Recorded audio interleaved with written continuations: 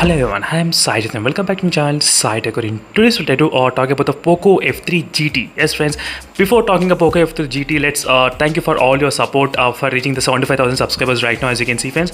And the good news is that I'll be able to buy the Poco F3 GT after seeing this kind of demand in my subscribers. So I did create a community post I think 2 days ago. As you can see, I did receive the 2.4k votes, and out of that votes, and 72% of the people, they actually want me to buy the Poco F3 GT. That's really good to see this kind of huge demand in the Poco F3 GT device. And definitely, absolutely friends, I'll be buying the Poco F3 GT. And one small request for the users: so in case if you want to buy the Poco F3 GT, don't buy in the first sale. So that is one small request which I'm trying to do, because so if you buy in the first sale and if you get to know all the problems, again the returning the phone and all the replacement, again that's kind of big issue gonna happen. So try to wait for my reviews. I'll definitely post as much as videos as possible. You know about me, definitely friends. So try to buy at least in the second sale. That is what my advice I would give you.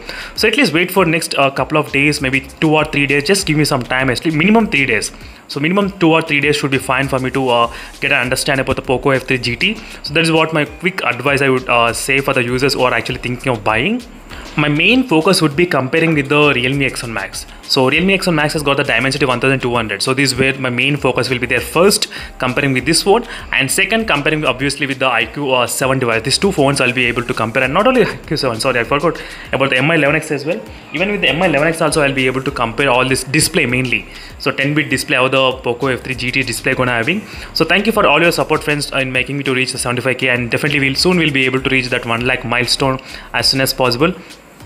So I'll try to create another post regarding the OnePlus Nord 2 as well. So whether I should buy the OnePlus Nord 2 or not, definitely I'll try to ask you guys, and I'll decide whether to buy the OnePlus Nord 2 or not.